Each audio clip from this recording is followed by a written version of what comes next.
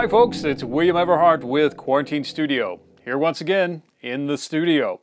Now today I have with me a big black box. Yeah, we've actually been waiting on this for quite some time. It is a rather large foam box. This is a foam insert. It came in a cardboard box, of course, but still, what's in the box? Well, we're going to find out here in just a moment, but first I want to talk about this foam. We are moving away, hopefully, from the traditional closed cell white styrofoam that our kits normally come in. It's great, it adds a lot of protection, but it can be a little messy if you're taking parts in and out a lot.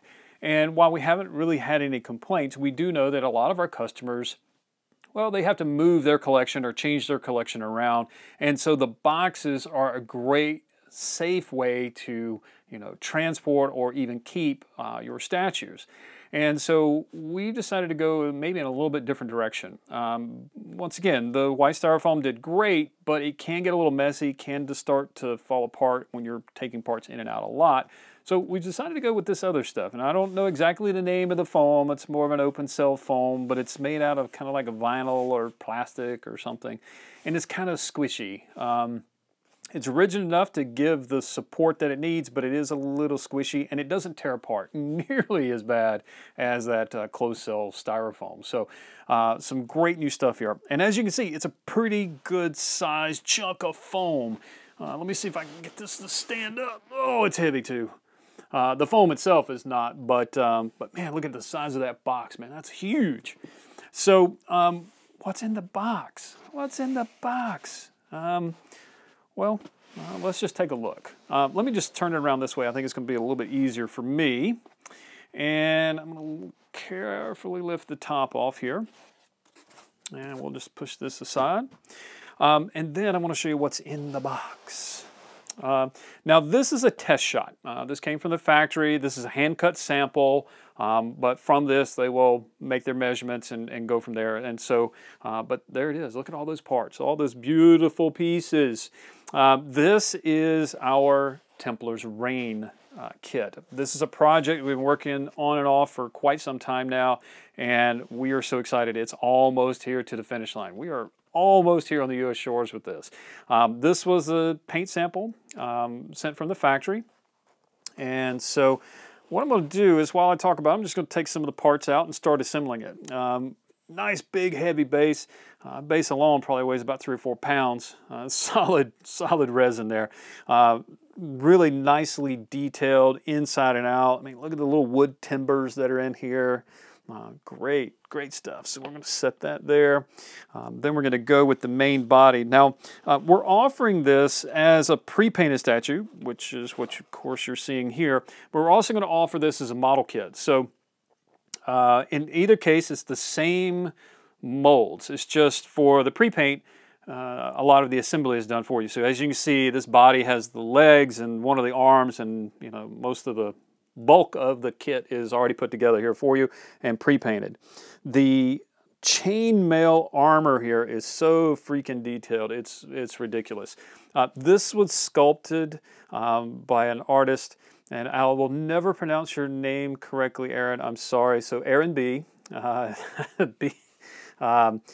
think it's Beinhart, but but if I misspoke that, I apologize. I'm sorry. But Aaron did an amazing job. Like I said, every little link in that chain is there, and you can see it. And not only did he sculpt it digitally, but then, of course, he printed it as well. And these 3D printers now, it is just amazing the detail that you can get out of these things. And so all of the texture in the cloth, of course, the texture, the individual links in the chain is there. I mean, it's just crazy. And then our factory is able to actually hold that detail within the molds and then within the castings here. So, like I said, this is one of the castings. This is not a 3D print, but it's based off of that original 3D print. So the detail is just stunning. Other things, something we've been doing for quite some time here at Quarantine Studio is the fact that parts like this, while they do have a key, we have removed the pins. You know, we used to have those steel pins, and then the receiving end would have like a little rubber grommet in it. No, for some time now we have been using magnets. So these parts just kind of click right into place. I don't know if you saw that, but they just, if I find the little hole for it, it just clicks right in place and holds there. We still use the pins on the feet. That's a main connection point from the statue to the base. So we will still use large keys and a large thick metal pin there just for stability. But all of these accessories, they're just going to have a big magnet. Speaking of which, big accessory here, our Templar's shield. That's a rather large shield. I mean, I don't have tiny hands, and you can see that thing's almost as big as my hand. Once again, tons of detail on the inside of this thing and a huge honking magnet right there. It just clicks right into place and stays there. Now, the other arm, we have a beautifully detailed sword, a lot of battle damage here, and a lot of little details in here as well. A little bit of script work in there. The glove or gauntlet, however you want to say that, all the little leather seams and everything, all of that detail is in there, and that's because we worked with an incredible artist. Aaron just did an amazing job with this. He left nothing out, and that's why we like working with people like Aaron. We want all of those details. We're geeks just like you guys. We love this stuff. We geek out on it, and so we want all of those details there, and by golly, he did not disappoint with this one. So there we are. Now, moving right on up here, we have a collar piece here, and you say, well, why would you do that separate? That'll be a little more apparent here in a moment. But even this is magnetized. The magnet is buried in here and then, of course, covered over and painted over, so you don't even see the magnet. It just drops right into place. And then we have this wonderful helmed head, lots of battle damage on there. This guy has seen his share of battles here, and so there you have it. Now, if you've been following us and this particular piece for a while now, you'll know that this is pretty much what we've had up to this point. And there's been some more to this. It was always there, it's just we just didn't have it quite ready in time for some of the initial shots, and so this is the icing on the cake here. We have a beautiful flowing Templar flag here, and then it comes with a nice solid steel rod, so you don't have to worry about this thing bending over time. It just slides right up in there like so, and then there's a nice little hole here in the base, and it's just going to sit right in there, and it just really completes that little vignette there. I mean, look at that. Isn't that cool? How awesome is that? That's beautiful. Let me spin it around this way so you can get a little shot of it this way here. Look at that.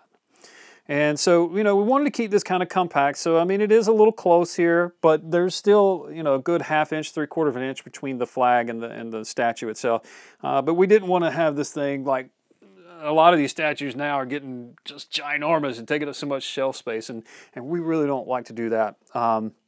We like to give you some options here, let you have a little more room for some more statues. So anyway, we think it makes for a great piece.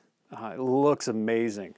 Now, I was talking about that collar, and why is this collar piece here separate? Well, that's because, you know, here at Quarantine Studio, we like to give our products a little more appeal. So, crazy amount of detail, check, but then we like to have options, because not everybody maybe likes a particular style. So, one of the options we've added is we take this helmed version and that neck piece off.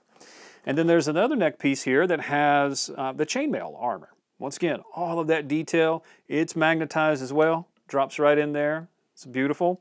And then we have, if I can get it out of here, there we go, an unhelmed head here. So that'll just drop right in there. And there you have it. So a really nice dynamic, just screaming his victory cry there. And I think it looks great. I really like that version of it. So just another option for you. Now, as cool as that is, you know, here at Quarantine Studio, we can't leave well enough alone.